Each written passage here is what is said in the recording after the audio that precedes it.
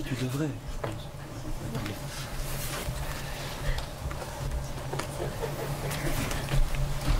So welcome. I don't think I am. Welcome in Palace. We are very happy to welcome you for this talk of Roger Ballen that we organized together with Stephane Roy for the exhibition of Roger Ballen in Centrale. So it's for us an opportunity to collaborate with Palace, as we also collaborate with Ancienne Belgique with the concert of The Antwerp Tomorrow. It's a great pleasure to introduce you Roger Ballen, that you of course all know, very famous photographer that has constructed a very own universe in photography, but more than that, for the people that saw the exhibition already, he really has his own universe that's not only photography but also video installations. So for the people that not so yet the exhibition, with a ticket from this conference you can also visit the exhibition later on. I also want to tell you that Roger will sign books after this conference. So enjoy, and I give the word to Stephane Roy and Roger Ballen.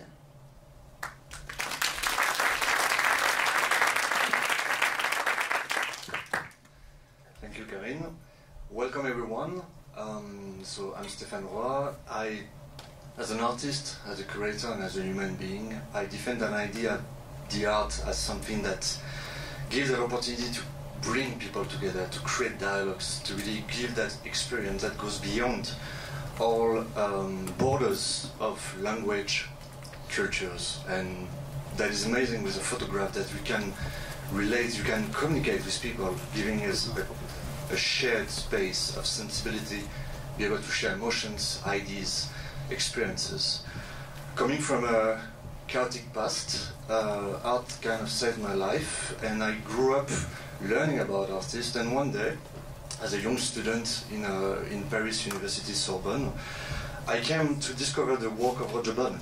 And as a young student back then, it was also that time that The Antwerp was the brand new band that was all over the world, and especially with the video clip, I think you're freaky. And I realized that very interesting artist that I was discovering at class, at the same time as the director of that amazing video clip, was just a huge slap in my face.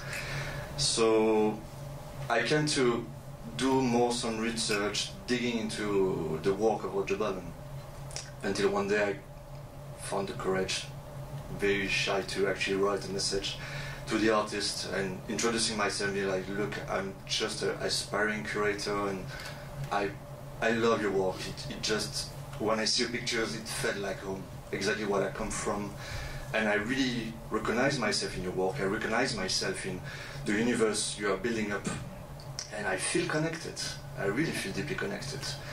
And Roger answered me.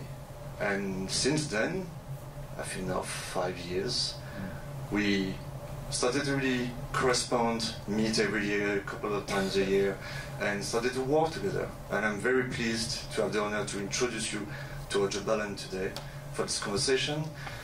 We are going to start like this. Roger will give a presentation about his whole work, and then we are going to have a little moment of conversation in which I will ask some questions and then give the speech to you for your own questions. Then it will be followed by the book signing. Thank you. So welcome Roger Ballen.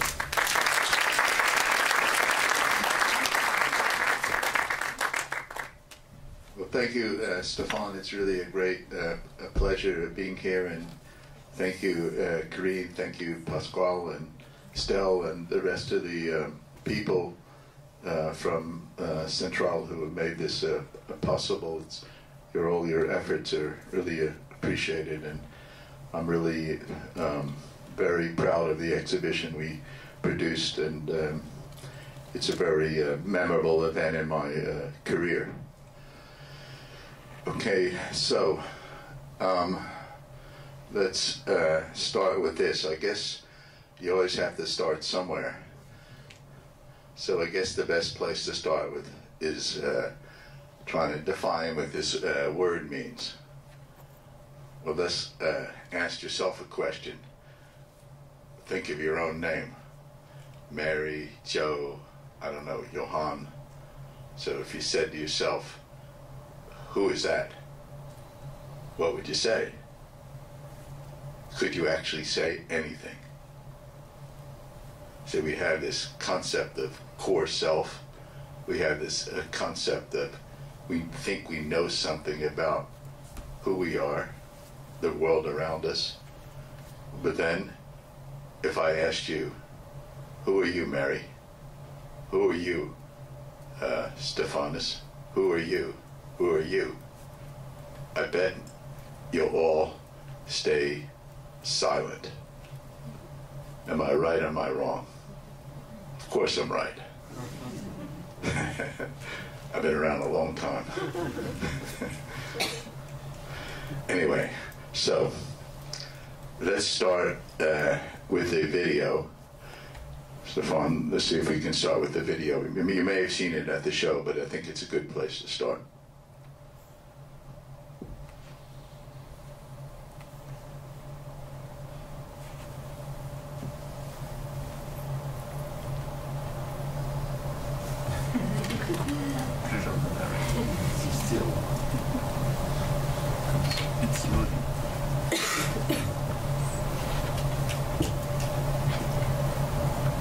Don't worry, the same thing happened in Los Angeles tonight. That's the tech center of the world. And it worked in Africa. So, who knows?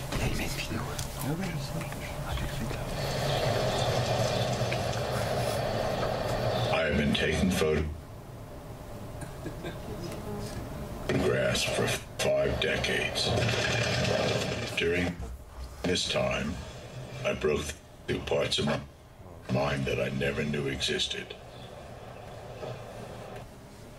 At the same time, created a style that is referred to as Ballenesque.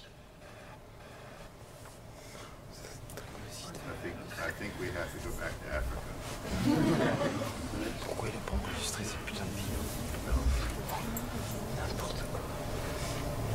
If we have a problem, we can just keep going.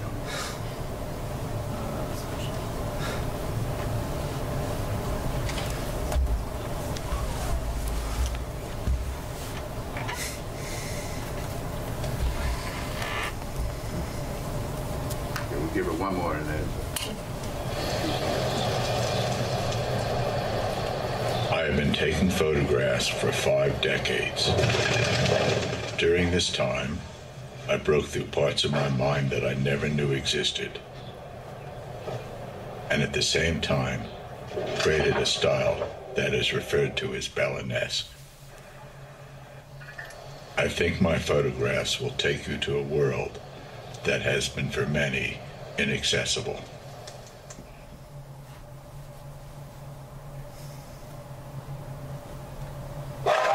Animals pervade my spaces.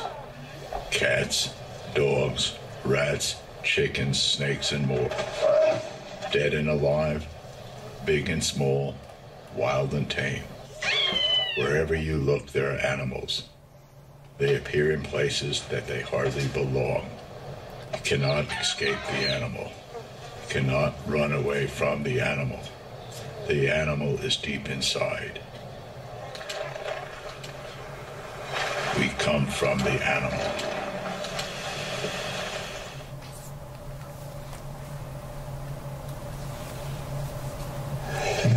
The people I work with are outsiders.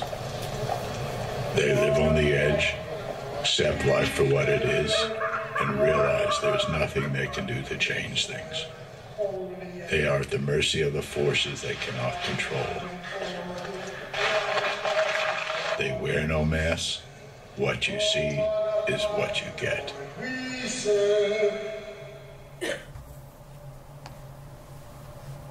My images are meant to straddle the strange line,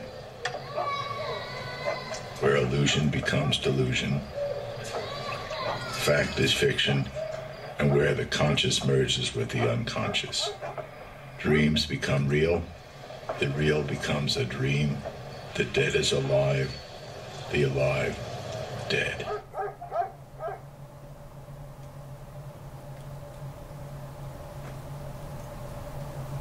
The interiors I photograph are covered with archaic drawings of faces, masks, and animals. Electric wires and wire coat hangers, often bent so that they look like thin faces with arms. My intention is to unite painting, drawing, sculpture, and photography.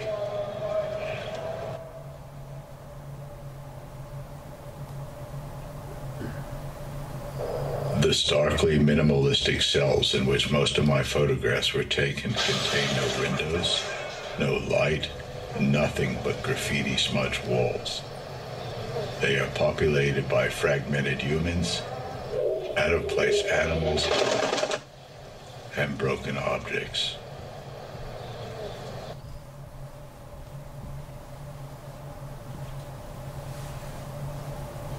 I thrive in places characterized by chaos and confusion. Chaos pervades over order. It dominates the human condition. There is no direction, no ultimate purpose. Confusion and loneliness reign.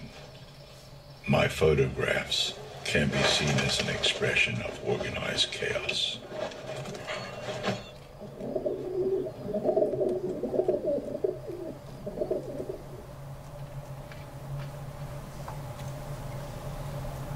Photography has been a vehicle that has allowed me to reach a point where the only answer to my existential questions is no answer.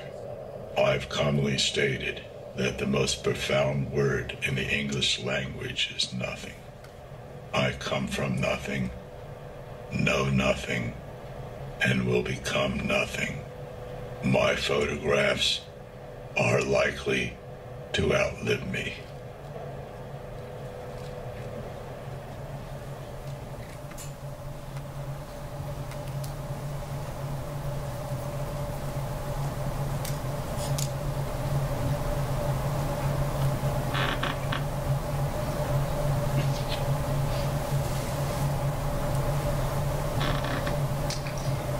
Okay, so the talk will basically be a short retrospective talk, so I'll go over important points in my career, important publications, and the images will be more or less chronological.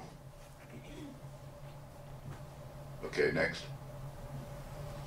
Okay, so I know some of you are students, or maybe you're students at a university, and maybe you're students of photography or interested in just in taking pictures. You know, we live in a different world of photography now than, say, when I started, which is like 50 years ago. At that time, the image was more sacrosanct, more seen as a more valuable piece of information, or more something that contained some more inherent value than, I guess, what we have now, where billions and billions of these images are produced every day. And so, you know, if you want to start with photography, you have to get out there and start finding your way. And so the earlier work, you know, is the foundation to what you do. And, you know, you got to get out there to try to take the pictures and find your way forward. So this was a picture I took in 72. And it has some of the elements that are contained in my pictures, you know, 50 years later. Next. Well, there's one thing that really gives my age away. Woodstock. So I had a major piece in the New York Times in August.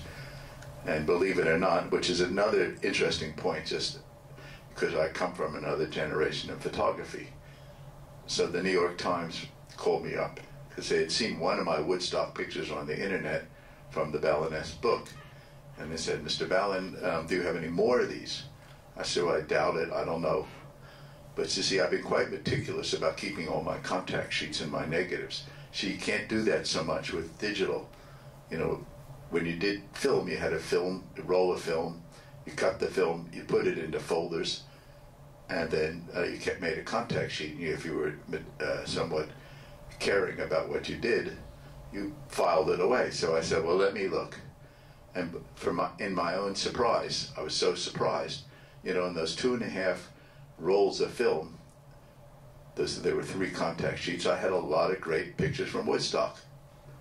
And they did like 10, 12 pictures of my Woodstock pictures. But if I had been doing digital now, over my career, there might be like 100,000 files. Some of them probably would have disappeared. And I would have never been able to find these things. So it is an important point. It really is difficult with all these pictures you take on your phone and your cameras, whatever, to have some control about what you do, but it's something to think about. Next. Dead cat. This was one of the early pictures. You see the animals are starting to come out already. Next. In 1973 and 78, I made a 5-year trip. Supposed to be a few months. And then it ended up being 5 years. I hitchhiked from Cairo, Egypt, to Cape Town, South Africa. That's how I got to South Africa in the first place. And then I made an overland trip from Istanbul to New Guinea, and then across South America. So I was traveling for 5 years. And I think we're having microphones problems. Anyway, for 5 years. And then I did my first book called Boyhood. And see the form starting to appear. You'll see in my work, it's very formalistic. And I started to learn about forms here. You see the legs, the leaves, the legs, and the shoes here. See how the forms come together. Next. See the background here. So again, this is 76. This was in Borneo. But see, I'm starting to pick up the aesthetic. The aesthetic is finding me, and I'm finding the aesthetic. Next. Here, Yelp. Again, you see the wall, and the pictures are a bit funny. They're a bit absurd. And so again, in those early days, I was here 27 years old. The foundation to what I do now was being laid. Indonesia, 76. Fire hydrant. You see, also, which I didn't put in this series of slides, in 73, I got obsessed with painting for about 4 or 5 months. Just 4 or 5 months. And then I didn't do anything that related to painting, more or less, for like 30 years later. But again, it was this short period that I got involved with painting. I think that set the foundation for you in pictures like this. Next. Then, a few important things happened. One, after I got back from this trip, I did a PhD in geology. So I like roaming the countryside. I like looking at rocks. I like being with nature. I like contemplating the earth, these sort of things. Well, that was really a good thing. This is one of the, I think, more important things I did in my career, because I found a parallel career. Because you got to understand, in these times, nobody collected photography, nobody bought photography, and I hated commercial photography. I had no interest in it. I got interested in photography when I was 17 or 18. My mother worked in Magnum and started one of the first photo galleries in America with people like Cortege and Cartier-Bresson. So by the time I was 17 or 18, I could take good pictures. But I only liked to take pictures on my terms, nobody else's. And then I ended up back in South Africa because I was a geologist. My wife was from South Africa, and I was a bit set apart from the American scene. So I moved back there in 1982, and I've been living in Johannesburg since 1982. Next. So the first project that I did in South Africa, which I said to people on many occasions, this was the most important of my projects for a couple of reasons. Next. One, I started to use a square format camera. 2, I started to go inside.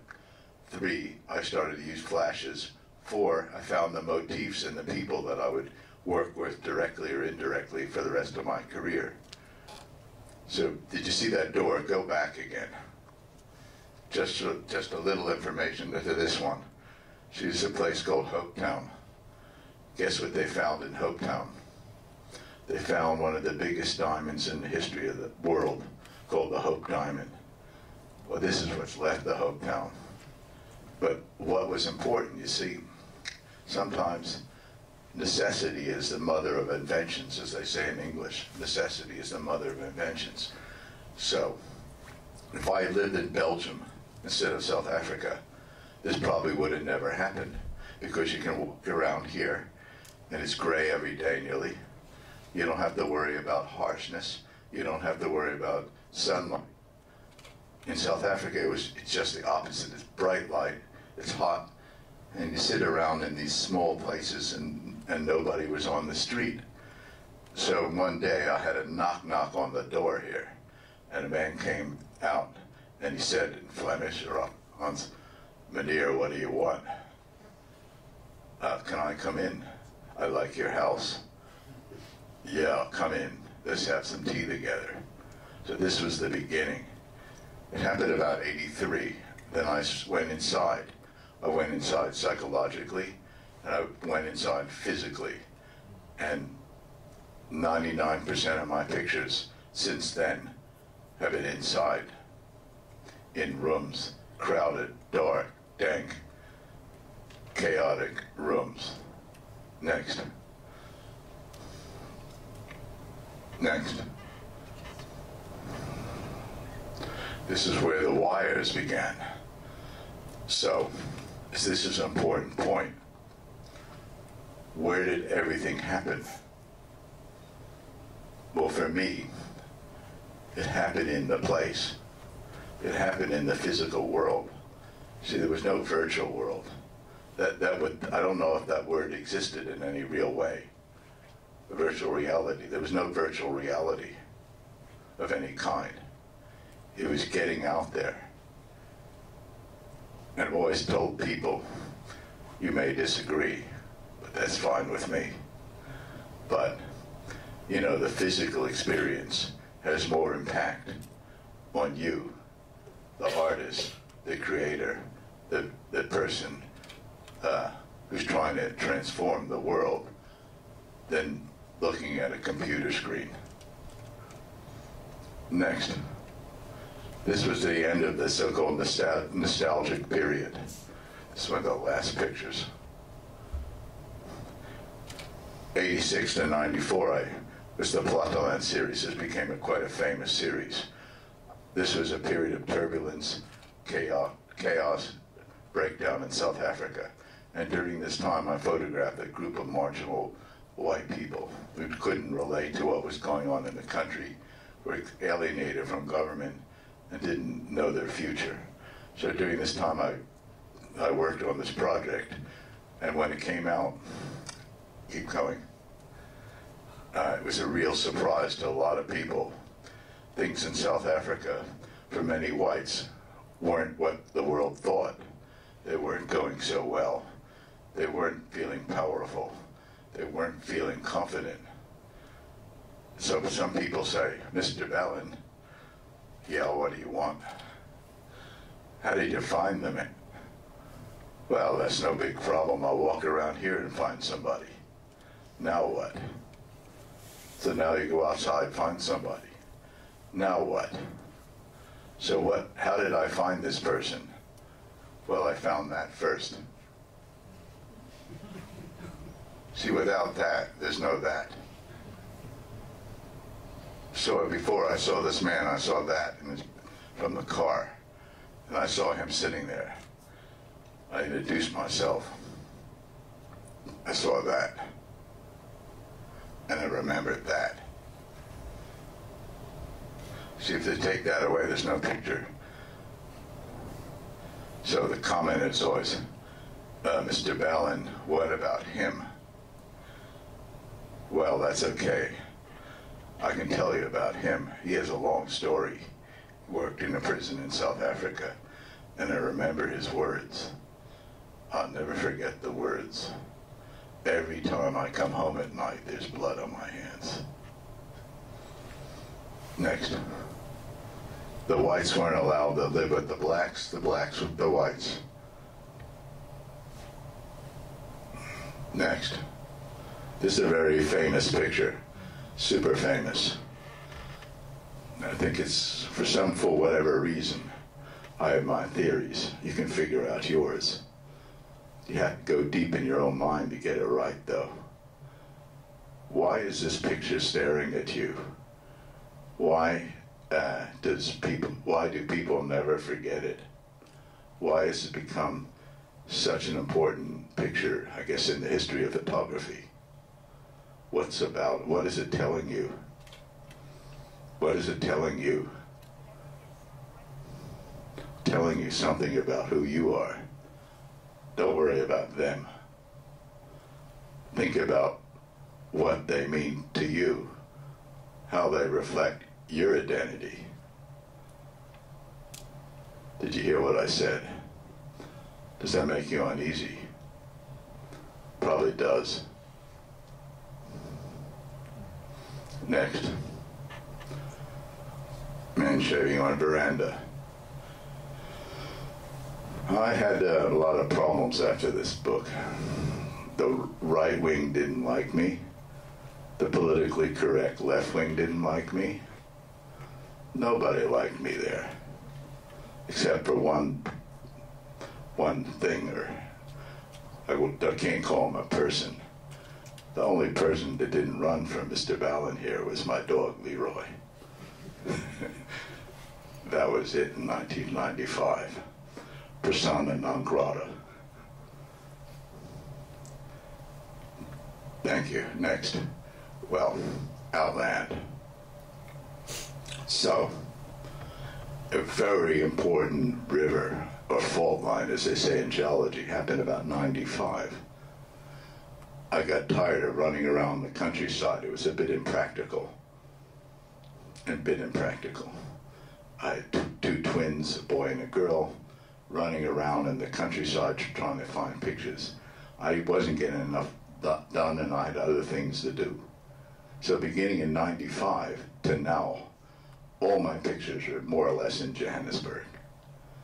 Next. Here's a video from Outland.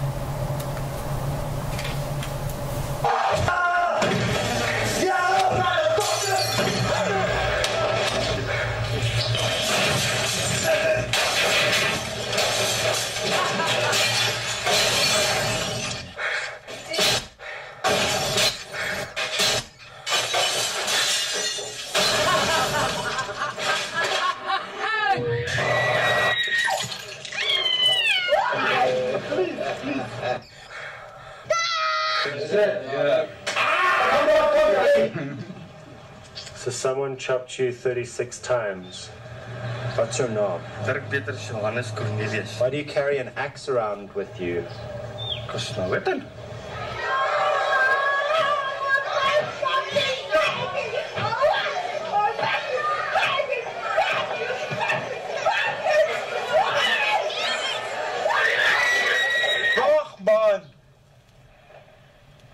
Yo, welcome to the outlet. I'm Stanley. I'm gonna show you all my children, my baby rats. Get the police! I'm gonna run in front of them. They're gonna lock me up. I'm telling you. Yeah. I was my friend Roger. Hi Stan, how are you? Okay, and you, Rog? Did you have a good day? Yes. I've been at Ben for some time now. And what did you do? What did you show him? I showed him a lot of things in the outland. Ben can't believe his eyes with all these people around here. That's great. Did you catch any rats today? A lot. Every day I catch the rats and take them home and let them go. Oh, that's great. Were you taking photos today? I'm in Johannesburg today. I'm taking some pictures of rats myself. What ones?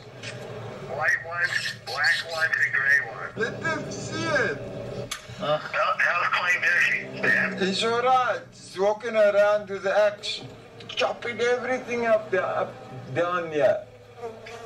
Really? You watch yourself now. You be careful where you're walking. And don't walk around the outland at night. No. Take care. Goodbye, and you take care of yourself and make sure Ben drives back carefully. Bye, George. I love you. Come on! Jump in. Yeah! Ah, you bastard!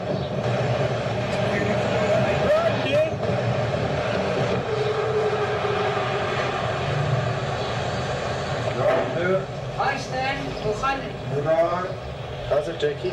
Hi Ben, nice to see you. How are you? How's it going? My name is Dirk.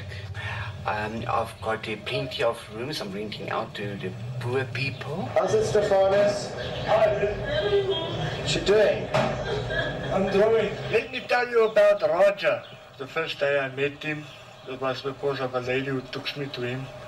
Draw a few pictures, and from that day I started working for him. Who decides what you draw? Does he tell you what to draw? Or? No, he doesn't tell me what to draw. I draw by myself. I love to draw. I love nothing else but drawing. What are you drawing?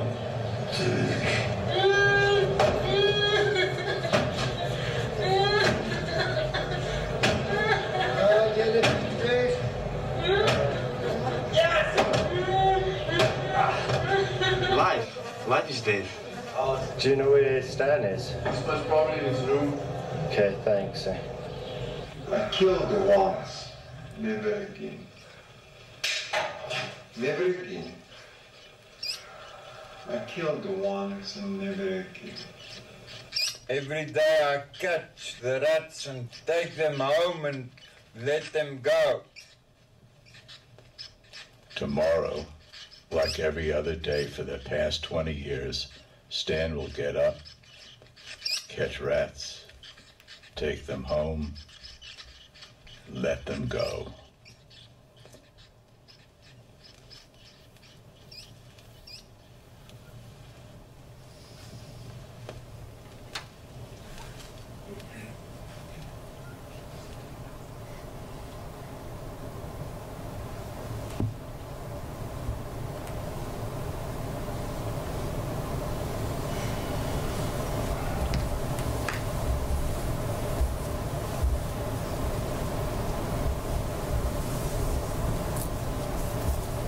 Just to mention, Box Gallery here in Brussels is giving an Outland show, so I'm sure if you're interested in these photographs, the people at Box Gallery would be absolutely delighted if you visited the space to see some of these prints.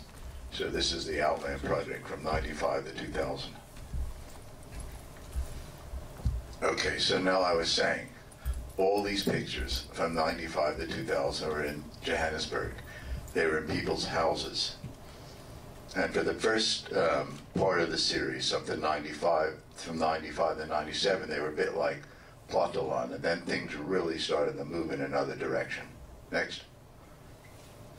I started to use wires here. Dejected. Next.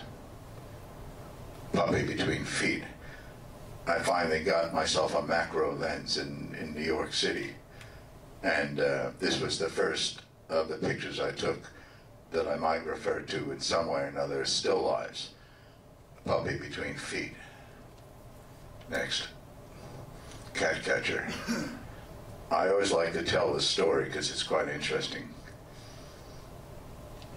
Guess what he does? He's a cat catcher. Do you know what cat catchers do? Probably not. Well, what he does is he goes around and steals people's cats. Sometimes he jumps over fences, sometimes he gets stray cats. I don't know where else he gets them. Then he collects them in a bag. Sometimes he calls me up and says, Uncle Roger, they refer to me as Uncle. Can you take me downtown? Well, usually I'm busy, but occasionally I picked him up and took him downtown. So what does he do with the cats? Well, he takes them to the witch doctor downtown. in the center of Johannesburg, and they weigh the cats in the bag. And then he gets paid 1 per kilogram of cat. What do they do with the cat? Dead. They get the ear, the tail, the foot, the fur, the paws. Then they sell them in the market. See the mouth of the cat and him. Spot, spot. Tail, shadow. Next. See the head, the wire, the ear, the paper. Bing, bing, bing, bing. Head below wires. So now, what you're getting here is a bit of a theater of the Ballenesque, a theater of the absurd. So pictures started to change in this period. I was becoming more like an artist. I was sort of transforming the world in my own terms. So this was beginning to happen here. It's quite an important project, a very important time. Next. Then came Shadow Chamber. During that time, I found another place, a place that I would spend about 4 or 5 years. It was a shadow, I referred to it as a shadow chamber building. There were 1, 2, 3 floors in a basement. And the building was a building that the mining companies used to house their workers. Johannesburg at one time produced nearly 50% of the world's gold production. So there were a lot of old buildings left around.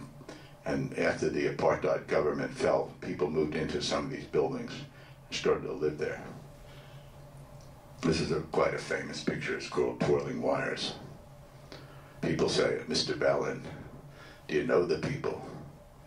Yeah, some of them I've known like 30 years. This man, I took the picture within, say, 10, 15 minutes of knowing him. Then I went away. When I came back, I said, where's the guy? Sorry to tell you, sir. He locked himself to see the building over there.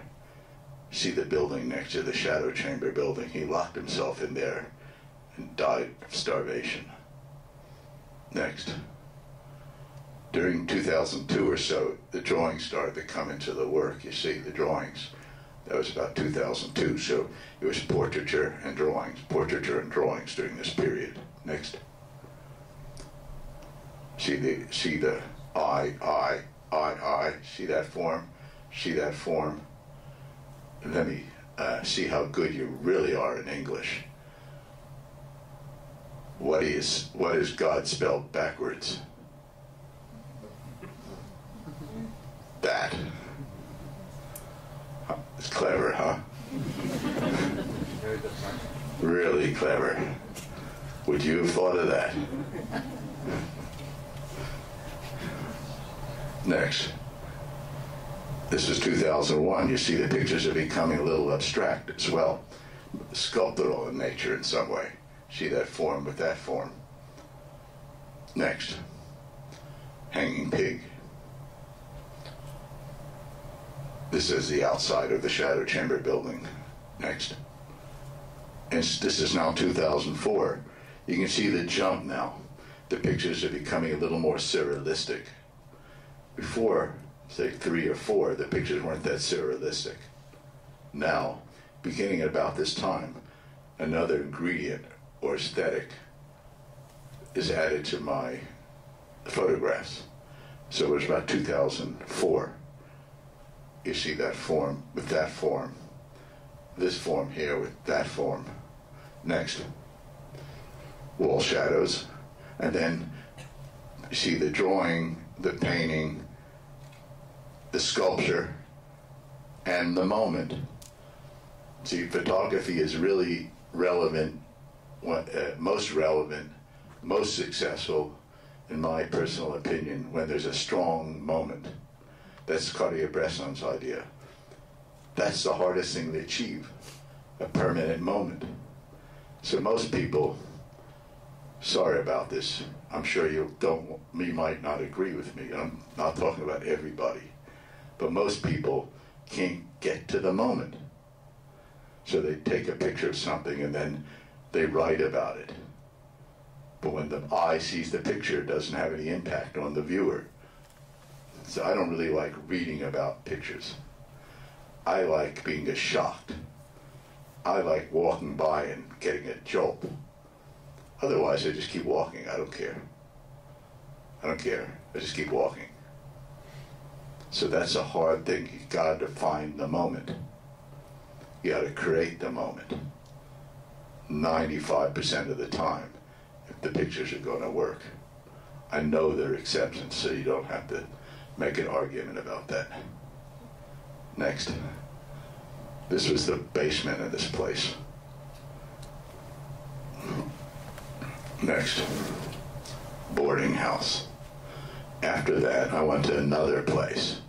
This was a giant warehouse that the mining companies had used to store equipment, to store supplies, to store explosives, this sort of thing. And people moved in there also at the end of the apartheid regime and create little rooms made out of cardboard and wood and all sorts of materials. And I spent like 5 years in this place. Next. You see, what's the most important thing in the picture? The eye. The white of the eye. Without the eye going white, this picture doesn't work. Then it's tied up to that up there. You see that? You see these things over here. So, you know, don't ask me the question, Mr. Ballen, are they staged? Every time you pick up a camera to your head, your eye, you're staging something. Camera frames so-called reality. So don't think you don't stage. For photograph, by its very nature, is staged.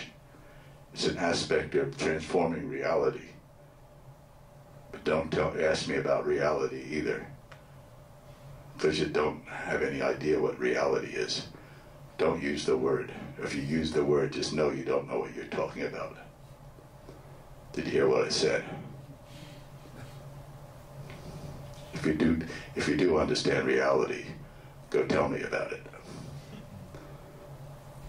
Next. You see this relationship up here to that. So the boy put his finger in the snake's mouth, right? Guess what happened? My sister Marguerite had to take him to the hospital. Oh, poor boy. Sorry for the boy. Not one person said, sorry for the snake. How would you like to have somebody's finger down your mouth? Poor, yeah. That's the world we live in, isn't it?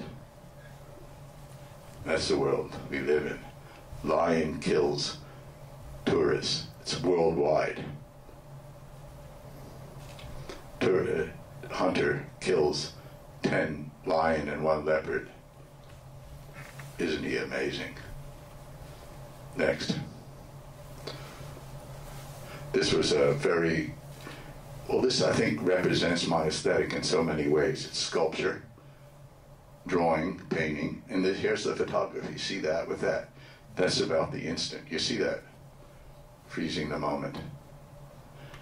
Mimicry. Next. Eulogy. Somebody strangled his pet chicken. Next. Sorry, go back. See this guy? That's blood. If that was a color photograph, there'd be blood on the floor. What happened to him? See, in these places, you know, they ask me, oh, Mr. Ballen, how'd you take the pictures? Do the people like you? I just want to tell you one thing or another. If they don't like you, you're dead in these places. Or you'll get beaten up or you'll lose your cameras. You know, it's not like a place of the timid. It's not like people are like living in a very luxurious way. There are a lot of people running from the law. There are a lot of people who came out of institutions, mental institutions. There are a lot of people on the move. People have no money. There's no free care in South Africa. There's no pension of any kind. There's no reasonable health care. There's no nothing. So when you're hungry, you're hungry. So it doesn't work to think that if you go in these places, everybody's waiting to see you. that doesn't work so well. Anyway, he tried to steal the guys who ran the place's TV. And this is what happened to him. I don't know what happened to him. Next time I came, he was gone. I don't know whether he's dead, he escaped, I don't know. Next. Then up the street was another mission. All the white companies, the institutions, the corporate institutions, gave money to this place run by a missionary. And then he called the police and paid the police to come and destroy the boarding house because he didn't like it up there. He wanted to get all the money and all the attention. So he paid the police to send in the people from the townships. So they went in and destroyed the place. I've been back a few times. And the last time I was back, I saw this guy who ran the other place, the other mission, the other boarding house. He was driving a red Maserati. Tells you something, huh? Next. That's the end of that place. Next. Next. Okay, so we have one more video. You'll see it.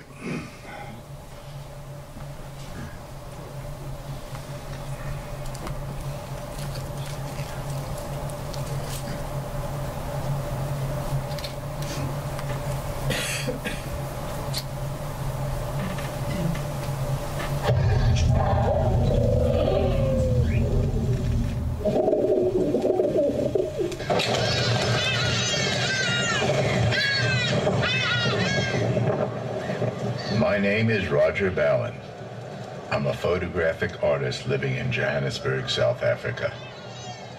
For the past 6 years, I've been working on a project, Asylum of the Birds. I'm fascinated by birds. They link the heavens to the earth.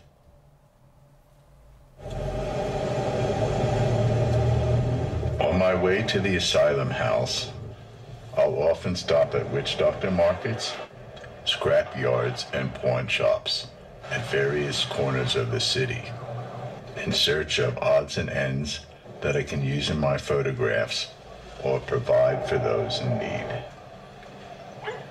The locations I work in are unsafe, so one has to have a way with people to survive in this business. The Asylum of the Birds house is surrounded by squatter camps, mine dumps, and abandoned fields.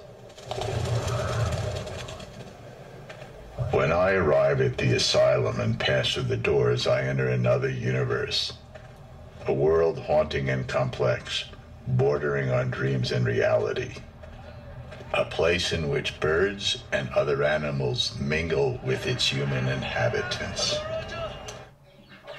Yanni, where are you? Is that you, Yanni? No. Hello.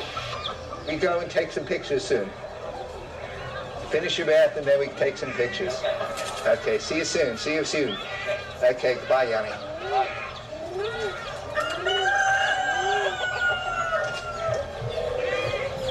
We go to take some pictures soon. You got to finish your bath first.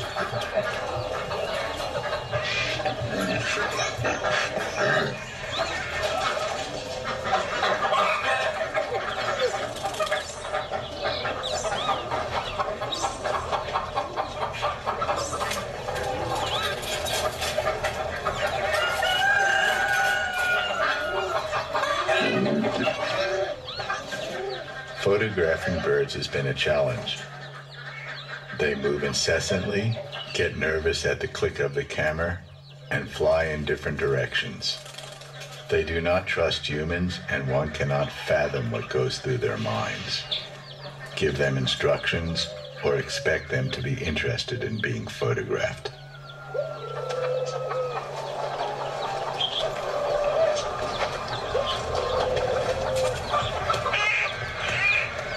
You don't have to hold them too hard, just soft. It's a nice bird.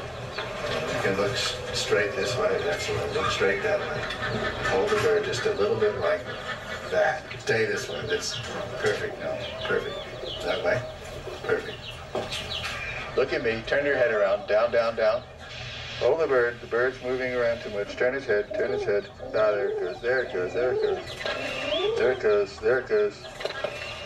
There it goes.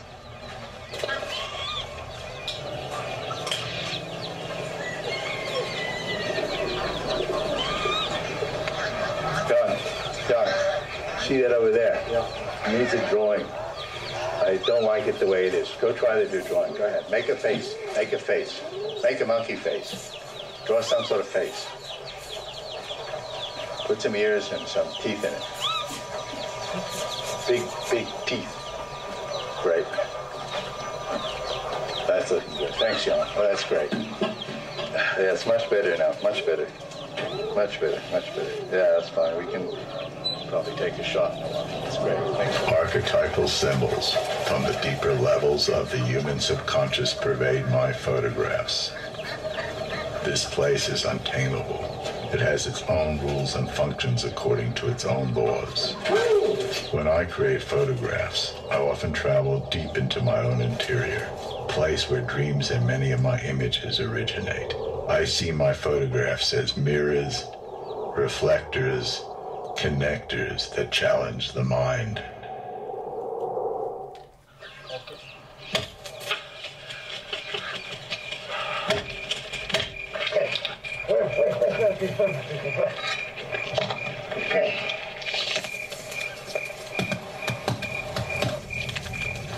Hou masker sodat ons nie ons gesigte kan brand nie.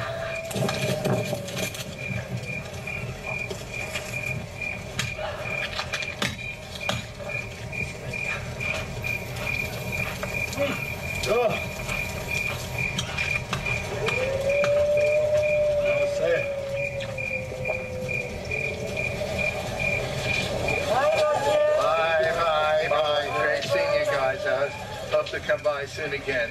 Take care of yourselves. Have a good evening. I hope to see you guys next week sometime. Be well. Take care. Bye. See you soon. See you soon. Take care. Be well.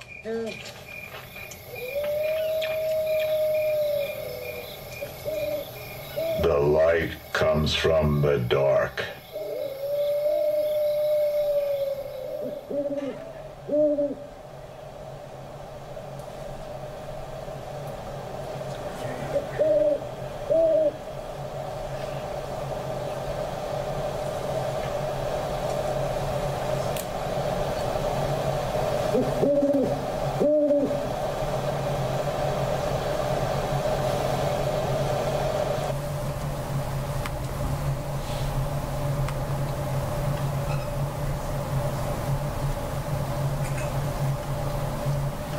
Okay, so this gives you a bit of an introduction. And so this project, which was 5.5 years, from about 2009 to 8 or something like that to 2014, was in a place that I refer to as the Asylum of the Bird's House. And every picture in the series has a bird in it, whether it's a drawing, a real bird, stuffed bird, sculpture bird. Okay, take off. This was the cover to the Asylum of the Birds book. Next. Headless. Next. Memento Mori, see the bird, see the bird. See that little girl. As I was about ready to take a picture of this person here, this little girl said, "Uncle, uncle, just wait, just wait." And she went over to her room and got this uniform and went underneath the bed. This person didn't live much longer. Next. Theater apparitions. This is the last series that I'll show you today. You can see some of these apparition series in the exhibition at Centrale if you haven't seen them already. But these images were created on window glass, using paint, epoxies, and other materials on window glass. And then I made a photograph of these drawings on the window glass. Next. This was the cover to the apparition book. It's called Wave. Next. Haunted. Next. Black Hole. Next, Desperados. Next, Muse. Next, Face Off. Next, Stare. You see the window here. You see it. You see the window here. This is on a window. Next, Amulet. So what was the goal? What was the goal of this project? To photograph the invisible. I would ask you the question, do you believe in spirits or ghosts? Well, nobody can deny it, even though you can't prove it one way or the other. You know, since your childhood, you sort of feel that there's a big possibility that there's spirits all over the place. In Africa, everybody believes in them. So what was the goal? The goal was to photograph the invisible. So if somebody said to you, photograph a spirit, what would you do? Next. This is the last one today. I always like to end with this. Gives you and me something to reflect about. Okay, that's the skin that you look in the mirror, that you see every day, that you call Mary or Joe or Sue or whatever your name is. That's the thing that rules. That's back here. This thing here rules you, it rules humanity, it rules government, it rules the planet. If you think you're going to change this, you're quite idealistic, aren't you? How are you going to change that? History just keeps repeating itself all the time. So, how do things change in this planet? How do things get better if we even can comprehend what the word means? Well, we have that as the ruler. Thank you.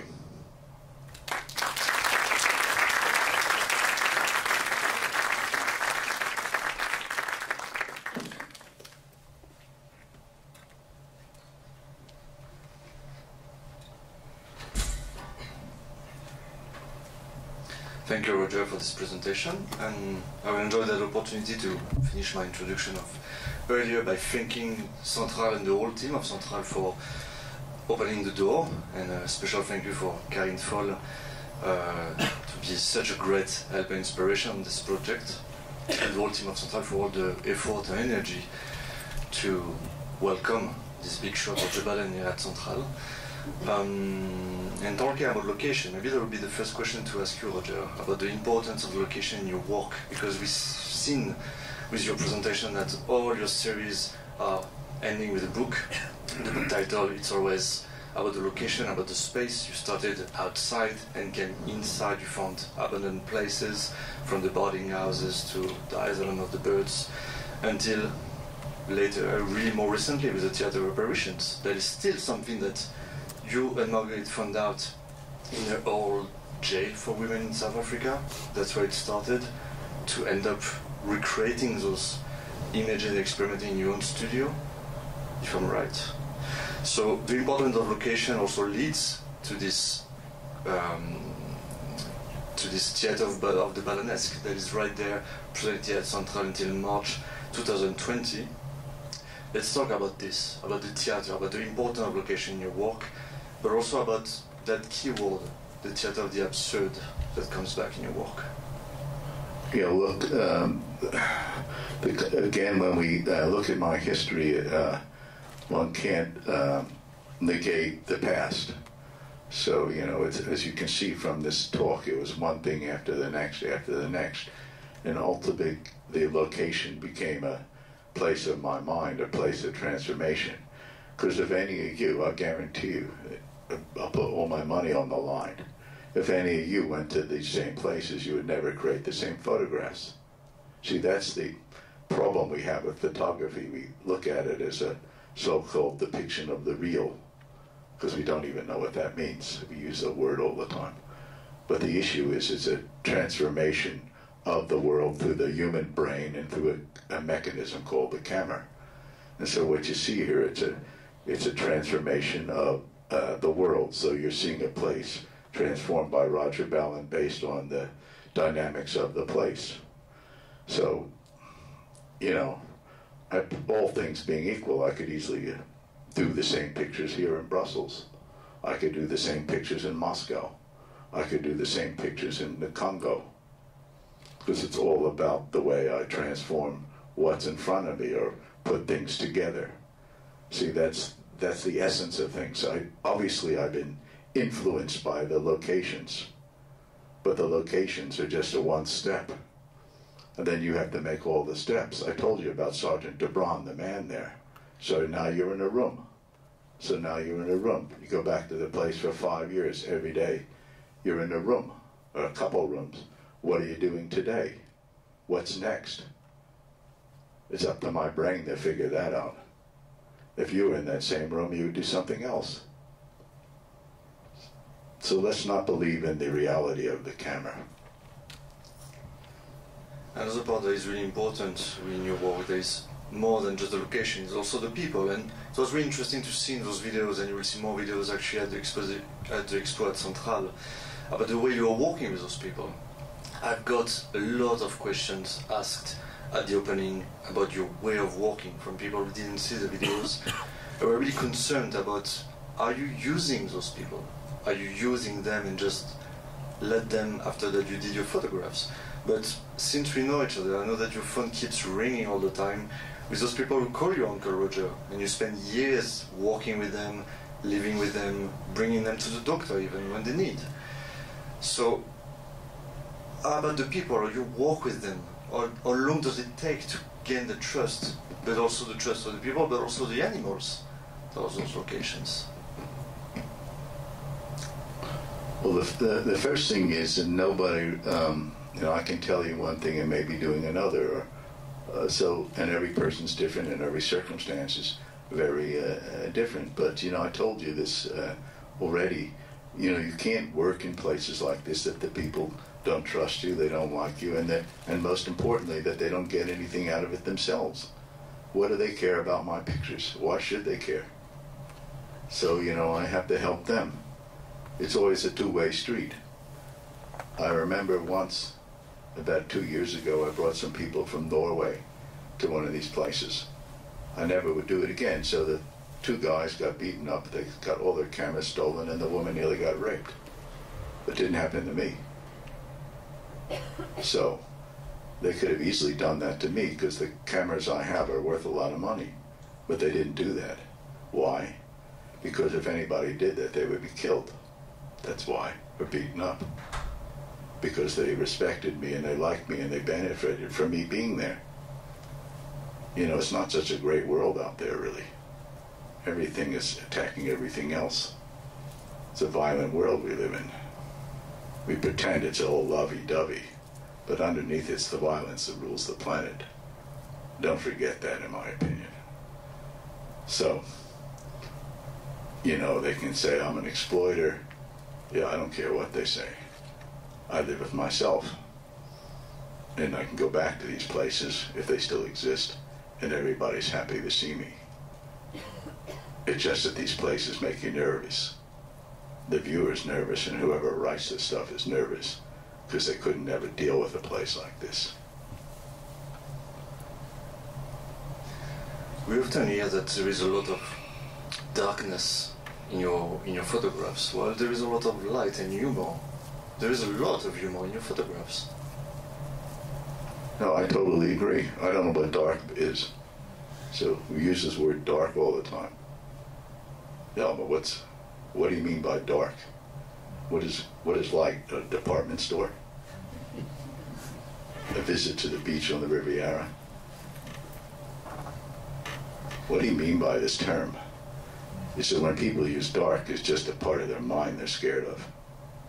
It's nothing to do with good or bad or evil or something like that.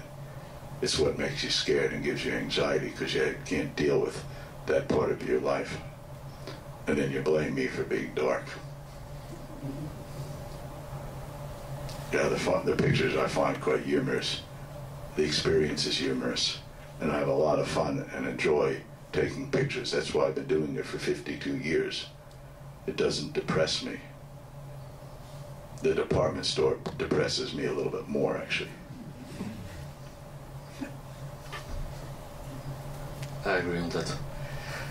We also observed in your evolution through your career the progressive disappearance of the human figures, and things are becoming more and more abstract. The animals start to be the main subject under the spotlights.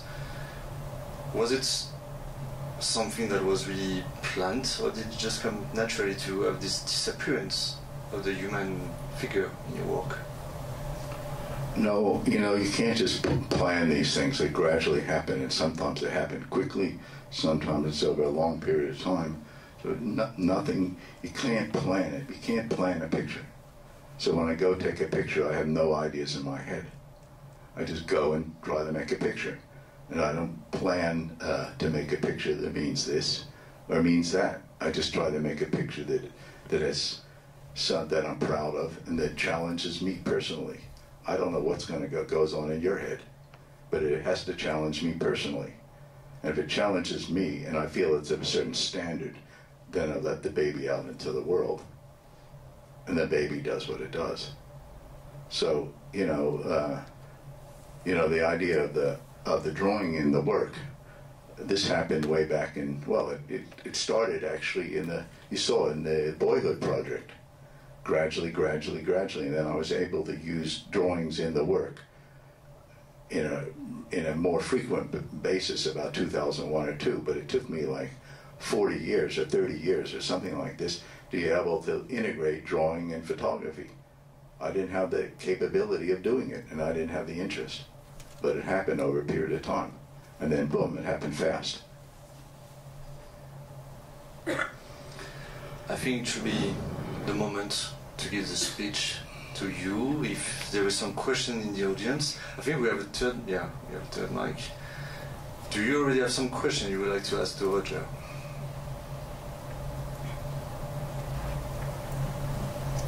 For instance, in the asylum of birds, or in one of these places, how long does it take to make one picture? How many takes do you do, and how do you choose them? And because for the photography of the twins that I discovered in the book I bought last night, there is some on the contact sheets. There was a lot of different pictures, and one of them or two of them they were laughing, which is a completely different spirit of the picture.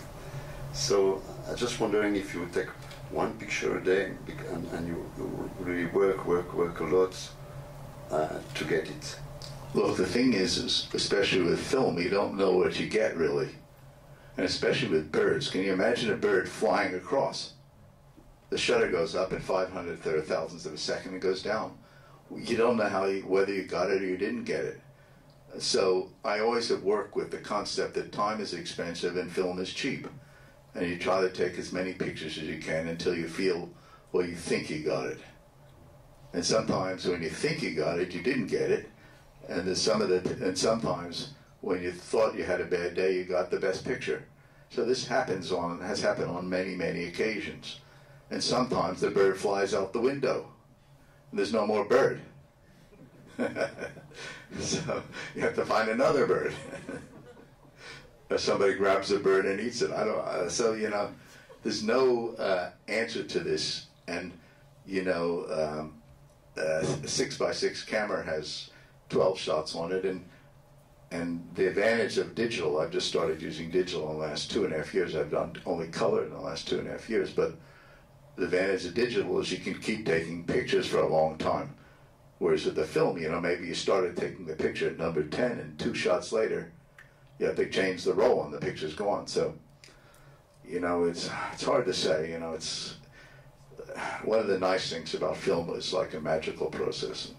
It's unpredictable. I'm always so excited to get the contract sheet back, which you don't experience the same in a way with a digital camera. It's like a magic. It's a magic box. Another question. Did you ever make a color photography? The last 2.5 years I've only done color. So Leica camera gave me, when I made that Ballenesque video, Leica gave me a digital camera to make the video. And during the time I was making the video, I started to make some color pictures. And I couldn't believe it. the color pictures in some cases were better than the black and white. It was one of the biggest surprises in my career. And then it offered me a new challenge, a new aesthetic. And so for the last 2.5 years, I've only worked in color. And I'm very happy with these pictures. They're very strong and they're different and they're the same at the same time. And I've progressed in my aesthetic, which is important. We have a question with the gentleman? Yeah. I have a question. Looking at your work that you showed here, the journey from that first picture of Woodstock, where everybody seems quite happy and enjoyable, to the last picture where it's kind of grotesque, it seems quite radical in one lifetime. Would you say that moving to South Africa was a major milestone in making that transition to impact your work? And was it an easy one to make? And then building up on that question, the grotesque, is it perhaps maybe you can explain a little bit further this? Well, the first thing is everybody looks so happy, it doesn't mean they're happy. But Woodstock? I don't know what goes through people's mind. You know, music is like a drug, you know. So people, that's why they go to music concerts, because it could be seen as a way to get out of themselves. So it doesn't mean just because they're dancing, they're happy people. So we have to not deal with this issue of happiness and darkness. I told you, you're crossing a line that is a generalization about the way people behave and think. And you're talking about 7 billion people on the planet at the same time. So be careful about what you're saying.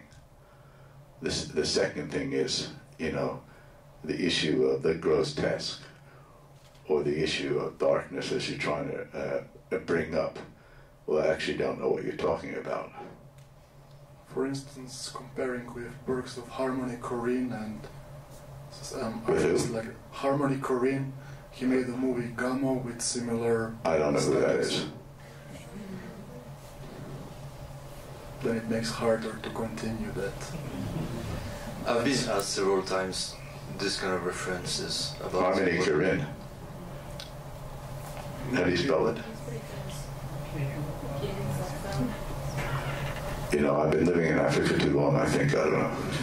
But I'm happy to drop it and just come back to the first question and the influence on South Africa on your life. Look, a lot of people, look, I've been in South Africa nearly 38 years now.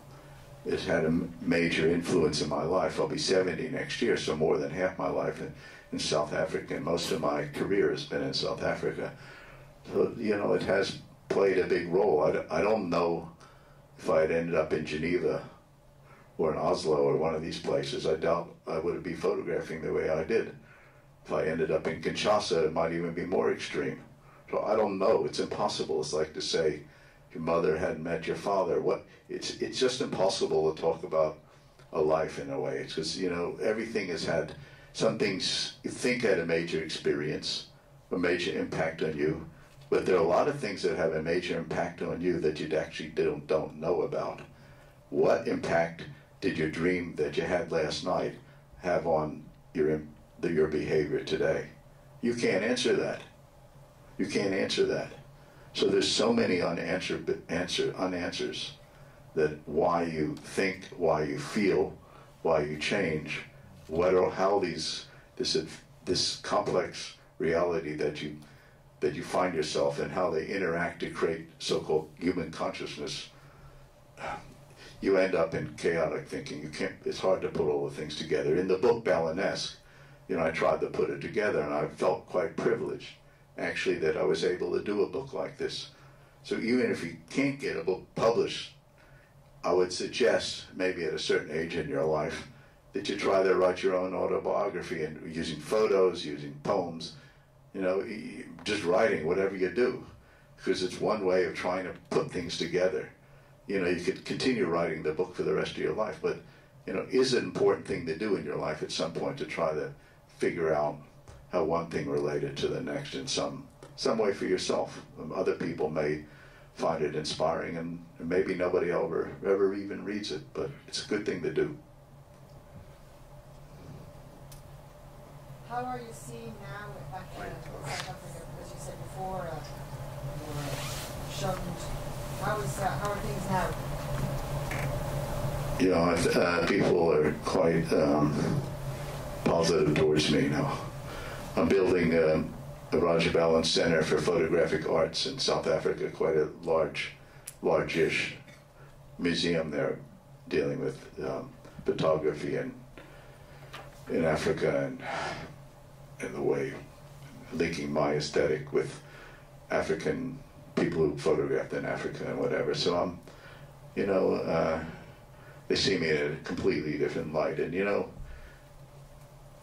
when Plateland was dead, it's like 25 years ago, you know, so most of the people that criticize me are in a retirement homes now.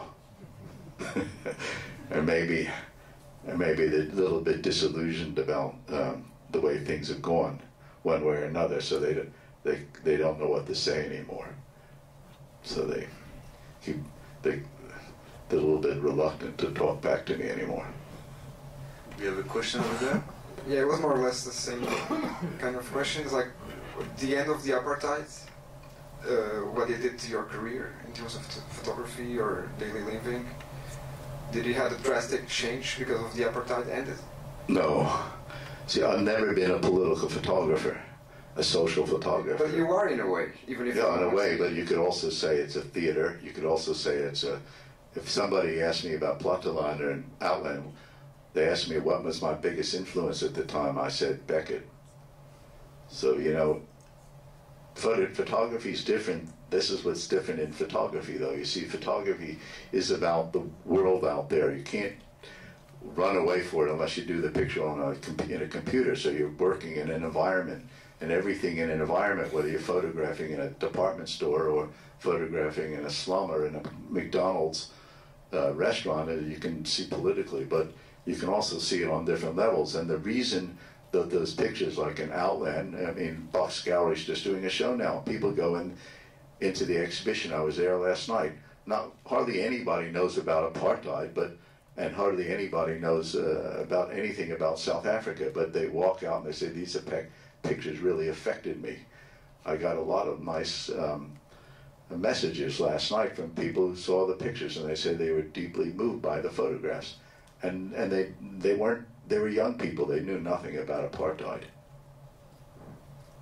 I'd like to point another evolution in your work, because we have seen a lot of other photographs and some videos, but there is an evolution in your work also, that from the photograph you started yourself to make videos. And I'm not only thinking about the video clip, I think you're freaking from the Antwerp, you start to explore that medium more and more.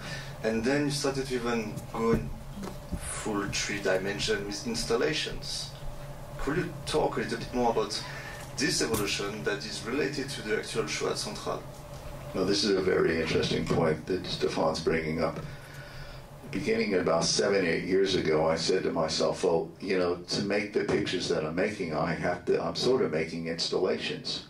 You know, I'm arranging things, I'm finding things, I'm working with people and animals and places through photography. And, you know, isn't it a bit strange, or wouldn't it be really interesting, instead of just showing pictures on a wall, that I try to make installations as well in these exhibitions? And so I started doing this 5, 6, 7 years ago, and it had a good impact on the viewers because they could physically feel the place. An installation is a three-dimensional experience. A video has sound to it. So ultimately, I felt that I should try to make exhibitions that have a multi-dimensional approach. And so,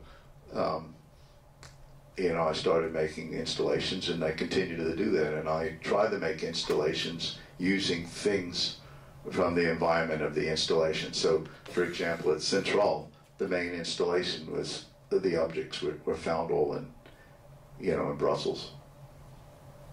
In your favorite place also, in Brussels, in Belgium? Yeah, I was where did I go this morning? To the flea market. Where else?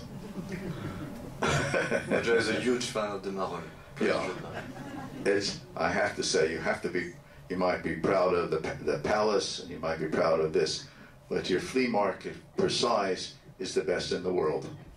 And I've been to hundreds of flea markets, and it's the only one almost in the world that's open 7 days a week and has interesting things. So this is I'll come to Brussels just for the flea market. More even than the mussels. And I can tell you, no matter the quality of the hotel rooms that you can find, Roger, it's always the same. You end up in these hotel rooms, if it's a suite or something a bit less, it's always a result of a flea market, everywhere. We have a question over there, I think. So you say you don't plan the picture because you can't, but when you direct the people there, like, how do you construct? Do you have like a methodology that you use? Taking a picture is like, say you're like a painter, so you finish a painting, right? Now you finished your painting. Now what next? Now you have a blank canvas to start out with. So you go to make a picture, you use the objects, you work with whatever is there, and you make a picture, then you go home, wow, I did a good picture, or I did a bad picture. Now the next day you go back again, so what are you going to do now? You just took the picture the other day, so now you got to start it again. So what do? So you got to use your mind, your imagination, and your experience. It's a conscious and subconscious process, creativity. It's hard to characterize exactly what creativity is, but it's a process of, that some of us can use in a productive way. And so there's no plan. I just have to work step by step, and sometimes there are literally thousands and thousands of steps that get there, to get to a point where I say I have a coherent image in front of me that has a deeper meaning. Did you hear what I said? Coherent forms with a deeper meaning. I feel that exists in what's in front of me. Then I pick up the camera and try to take a picture, whether it's with a bird or a person or no living thing in it, and try to take it to that point, take it to the next point through the camera. And it's unpredictable in a lot of ways what the meaning's going to be. The meaning is in the picture, and the meaning in the picture is different than the meaning in the mind. They're two different things. The mind is up here, and the picture's out here. The picture becomes an object in itself that has its own meaning, and if it's a good picture, it lives for a long time, and if it's a bad picture, it disappears. That's the nature of art, or used to be the nature of art. I don't want to get in that argument about what art's about anymore. It's just a word that has no meaning. I think it's just expression.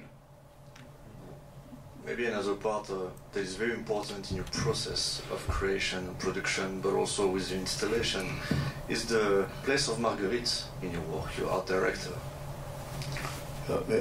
Stephane's talking about Marguerite Rousseau, who's worked for me for 12 or 13 years, and this has been a great collaboration. She's unfortunately not here today, but she made a major contribution to the installation and some of the pictures you see at Centrale. So it's been a great collaboration. She's a very creative, intelligent person who's been a real help to me and contributed immensely to the pictures. And before that, I had a woman called Jenny.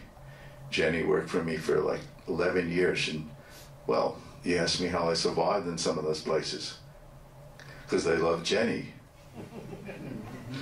They love Jenny. Jenny was exuberant. Jenny was generous. Jenny loved the people, and the people loved Jenny. And they would never go against Jenny. Jenny was like a mother figure, and so Jenny played a huge role in my success, and in Outland, Shadow Chamber, and part of Boarding House. And then when I started working with Marguerite, who was more of an artist than Jenny, the pictures, I think she contributed to the pictures moving in another direction. A question here. I'm going to go back to the previous question, and you answered about choosing the good picture and a bad picture. That was the last thing I kind of caught. How do you yourself approach this dilemma of choosing in those compromised pictures that you make? Let's assume you take a couple more pictures of a subject, and on one picture the subject laughs, on the other one blinks, and then the bird is gone.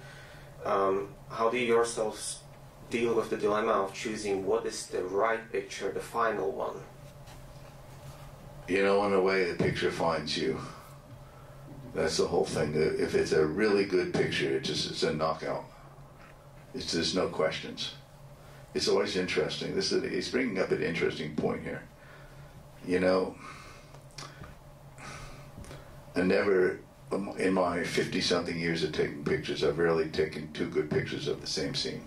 Almost never. I can't even think of maybe once or twice or 3 times. It was like a still life or something. But it almost has never happened. One just seems to go further, and you know it immediately. You just know it immediately.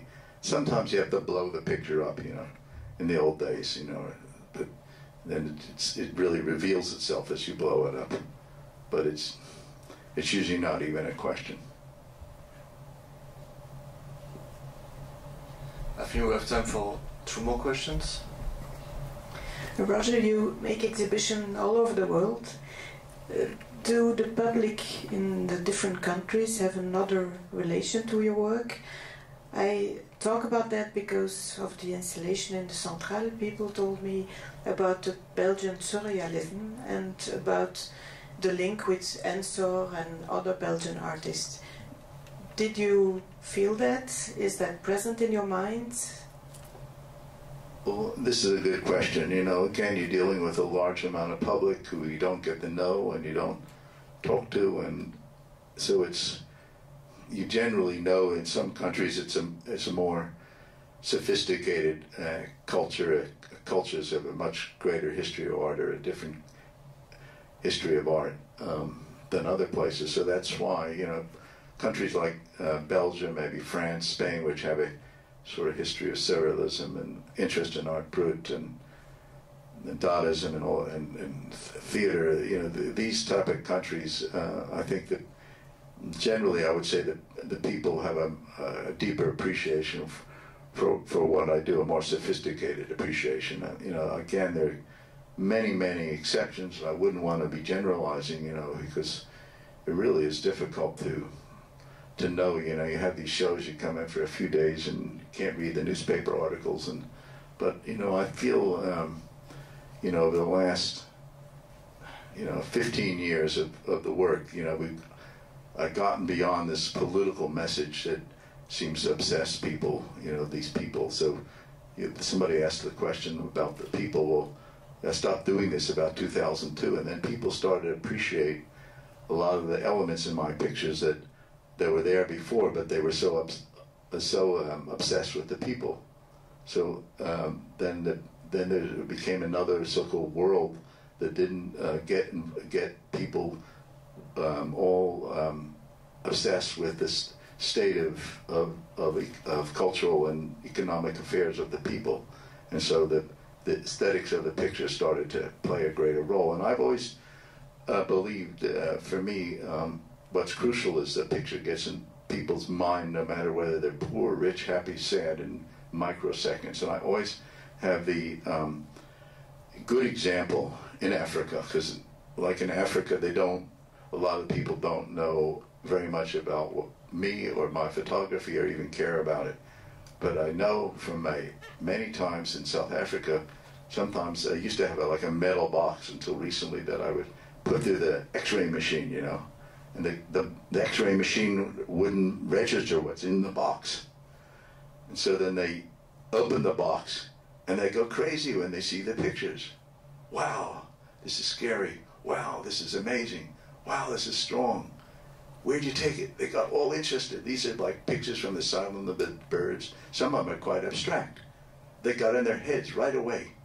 They became excited and almost in a state of, I don't know what, fervor when they see these pictures. And so that tells me a lot about the nature of my pictures. Sometimes a reaction like that is more gratifying than having a professor of art look at the picture, because you know you got something good when that happens.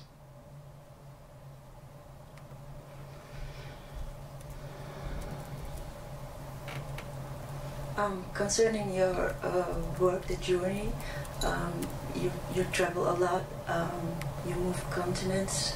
you've seen places, people, and circumstances not everybody would see, and you knock on doors, you don't know what's behind it, and you seem courageous enough to do that, and curious. And what I was wondering, do you have any fears? Look, I think most people have the same fears. Some people more paralyzed by their fears. Some people more obsessed with minor fears and major fears. But the fears that drive humanity and obsess me and most things on the planet, animals, are the same stuff all the time.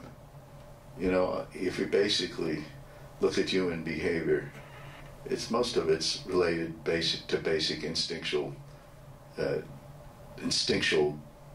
states of being, whether it's the need for food, the fear of death, sex, you know, power, territory, all these things. So, you know, we're the fears basically of me and the fears of everybody else are the same. You know, you're going to wake up tomorrow with a tumor in your head? When are you going to die? What's going to happen to your family? You know, these are all fears, and they're animalistic in nature. So I carry them with me, and you carry them with me all the time. And some people are more obsessed with them and blank them out and repress them, and other people use them as a basis for being creative, and other people don't know how to deal with it and take antidepressants. So, you know, so I think this is an important thing to focus on, you know, as you live your life, is to just try to blank out this massive media machine that's actually leading you to a pasture that only benefits them. You got to find your own path in your own way and come to terms with it in your own way. And I hate to tell you, there's no how-to book that gives you a real formula for doing that, in my opinion. Is there one last question in the audience?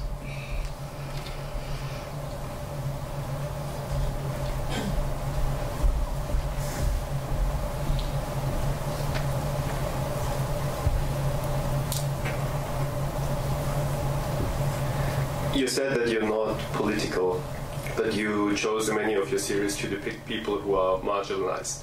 Isn't to say that they're marginalized already a political message, and to photograph them and show these images around the world a very political message? What happens if I took a picture of you? Are you a political message? Of course you are. But I took a picture of your mother. She's a political message. See, you're all worried about. You see, the thing is just because somebody's poor, and you photograph them, it doesn't mean they're any more or less a political message than photographing the Queen of Belgium. So. Well, I think what he means is that you bring things out that normally wouldn't be seen as much. Yeah, they threaten your state of stability. They threaten your state of stability because there's a certain chaotic thing going on in those pictures that doesn't fit with your need to stabilize the world around you, or your need to come to terms with, well, put it this way, the pictures remind you that it's hard to keep things together. You might want to call that a political message, but it's not really. It's not really. You see, I always say that this is about the politics of the mind. So you're right in one sense. It's upsetting the relationship between the repressed state of mind and the conscious state of mind. And so that's where the line is. That's the problem on the planet. That's why you never solve any problems. I told you about that. Because people are not capable of getting inside and coming to terms with what's inside. And if any politician or any businessman says anything of any philosophical truth, he upsets society. People can't handle it. And he loses power, loses control. And the media is all over the person. That's the problem. Sorry, I'm not too politically correct, by the way. I don't care anymore. Are you ever shocked? We have a very last question. Am I shocked? Yeah. About what? About what? Is there something that I'm shocks shocked sometimes that the sun comes up in the morning. What happens if it didn't? So, okay. This I'm going to ask this because I think in Europe we are not used to see white Afrikaners in ghettos. So don't you think that's also like shocking? It's not shocking to me. I'm walking around this place and I'm shocked by all the mussels in the pots. Yeah, but you realize that the European public is not used to see white Afrikaners in ghettos, right? I think, you're thinking about things from 30 years ago. People in Europe aren't interested in that anymore.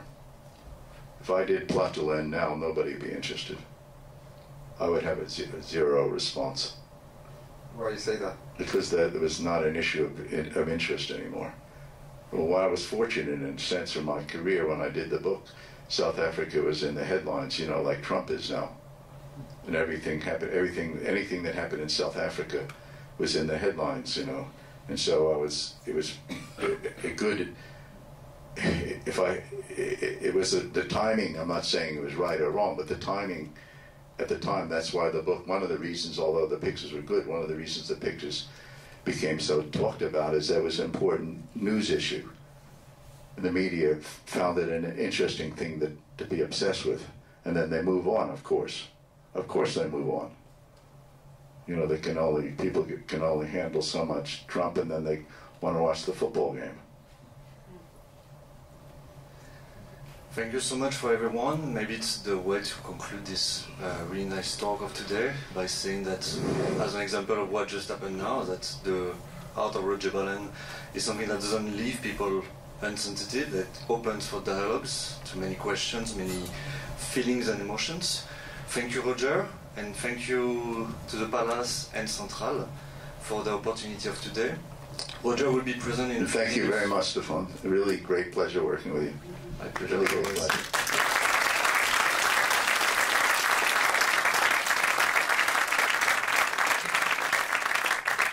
And a very last thing, so Roger will be present in a few minutes to sign books if you're interested.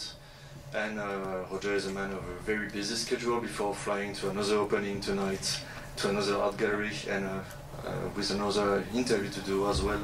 So he will be there just for a short few minutes to sign books if you're interested. This one.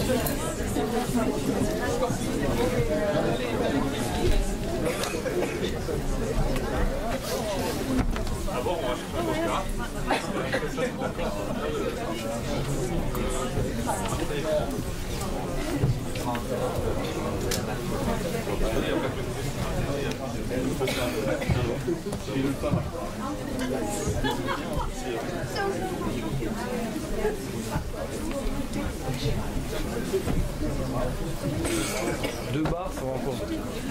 Il te reste encore deux.